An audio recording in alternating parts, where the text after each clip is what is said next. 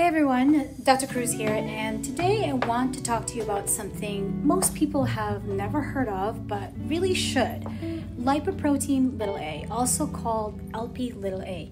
So what is Lp(a)? It's a type of cholesterol-like particle in your blood, and it's not caused by what you eat or how much you exercise, but instead it's controlled by your genes, which means you inherit it from your parents. If high Lp(a) runs in your family, there's a good chance you might have a high level too, and you wouldn't really know it unless you test for it. So why is this a big deal? Because having high Lp(a) can increase your risk for heart attacks, strokes, and clogged arteries. And this is even if your other cholesterol numbers look normal.